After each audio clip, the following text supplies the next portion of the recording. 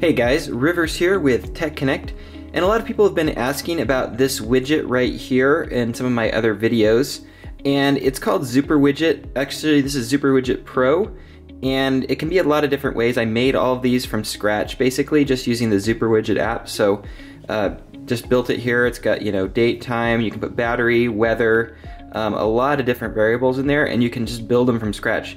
I always like having a clock widget, but they never look quite right. They always have things I don't want on there, like a weather with a bunch of animations and things like that, and I just want a big clock with all the information I need right there. So I've got clock, the date, and the day, because I work night shift and sometimes I wake up and I just want to know what day it is. It's kind of crazy, but that's how it is. So let's go ahead and I'll show you how I make the widget. So it's Zooper Widget Pro. I also installed this app called OpX, which installs some fonts for Zooper Widget, so it's right here.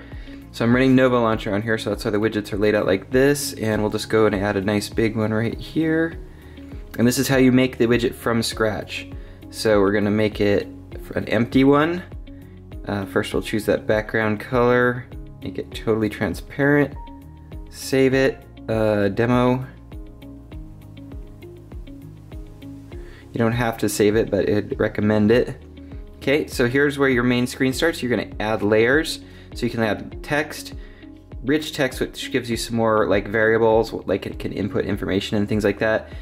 Shapes, you can make bitmaps and things like that. Progress bars, there's so many different things. So mine's real basic, but it still took me about an hour or two to figure out exactly how I wanted it. So let's go ahead and get started. So first off, you click the layer, and then there's where your positioning is. For this text, we already want it to be the clock, so that's right. So we want this text to be a different font. Here's a list of all the different fonts. There's some pretty cool ones in here, actually, a lot of really cool looking ones. There's this guy, that's not the one I want though. I want the one called Ashi, I think it is. There it is. So I like that Ashi text, and we're gonna move this up just a little bit so it's kind of in the top of the widget. In fact, let's make it even just a little bit bigger here. Let's go to 110. Okay. So you got that. Oh yeah, and text. I like to name them because it gets confusing when you get a lot of layers. So we'll call this one clock.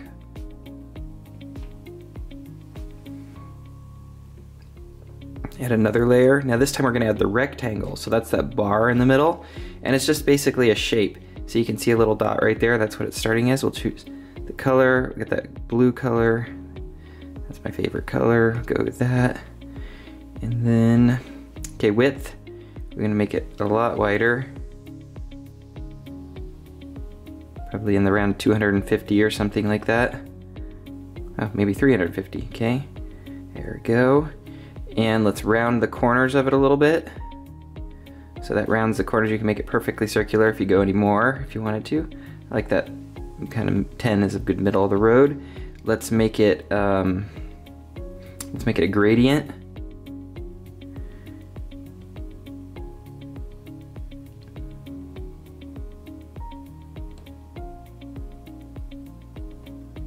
There we go. So now we've got that bar. Oh, and we got to title that bar. Gets confusing if you have a lot of layers if you don't title it, and then you want to go back in and edit one and you're not sure, you know, which one you're editing. So it's just easier to label them as you go. This one we'll call date. Okay. Now this is probably the most confusing part for me, and that was to make the formatting of the different options on the date. So I'll show you that in just a second here. Let's go up to about 45 should be good. We'll move it. Make it black. Edit text manually. So this is how that makes it appear, these little symbols. Just delete that out.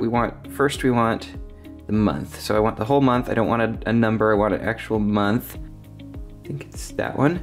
Now I want to put a comma there and a space. So it's gonna always have that comma after the month, and it's gonna have a space. Now I want the date of the month. January 1st. And then another space, and we want the year. There we go. January 1st, 2018. Happy New Year's, everyone. Let's change the font on this text now. Let's get something a little different. Let's see what that looks like. Black rain. Ooh, that's kind of cool. Let's leave it there.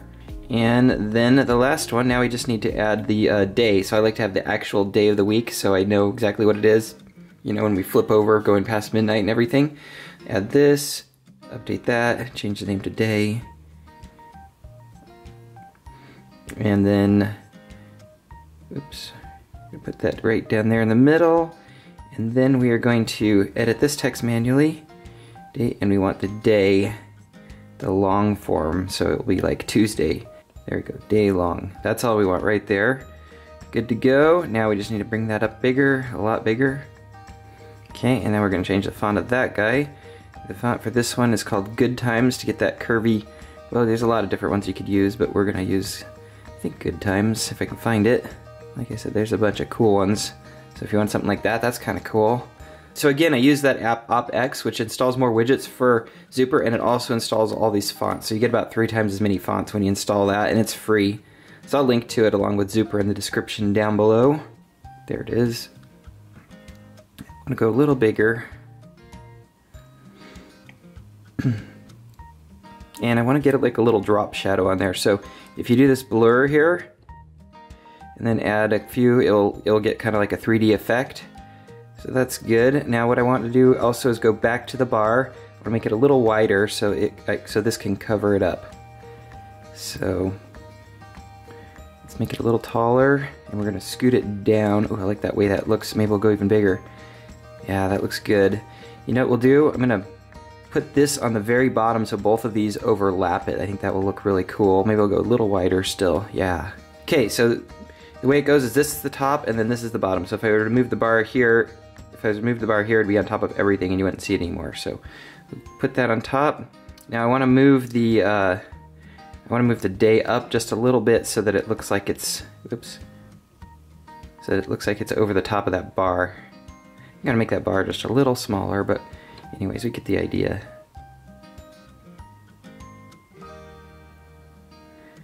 There we go.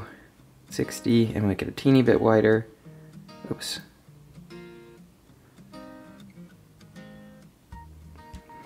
There we go. We've got, oh, actually, one last thing. Let's add to the clock some shadow around the outside of it so that it like stands out a little more, makes it easier to see and kind of pops a little bit. So again, add some blur, go up to about 7, that makes a nice drop shadow. There we go, we are done. So now we'll go back, done. We just want to make sure and save it. Go back and save. Call it demo. Save. And that is it. There's our new widget. I really like that new text, that January text. I forgot what it was called, but that is awesome. So that is how to make a widget on Zooper Widget. Be sure and subscribe to my channel if you want to see more tutorials like this, and let me know what you want to see in the video description down below. And I'll have links to both Zooper Widget and this OpX in the description as well. Zooper Widget, this is the Pro version, which costs like $1 or $2, but I think it's totally worth it considering the amount of use you'll get out of it. But there is a free version if you want to just try it out. And then also there's pre-made widgets from Zooper Widget that you can also buy in the App Store. And there are a lot of those ones with like circular clocks and meters and things like that, but you can actually make all of those in here. It's just that those guys have spent a lot of time to figure out how to make them. So if you want to sit down and spend the time, you can make a much more sophisticated widget than this guy for free, basically. And again, you can add in like bitmaps and things like that, weather widgets, and also you can link this so when you click it, instead of going in here, you can link it to tap to action. You could have it go to your weather or to your stopwatch or to your watch or to a time zone, some other time zone, things like that. So I think you can have it go to any app. It's a really versatile widget. Highly recommend it. Worth every penny. Thanks for watching, and as always, aloha.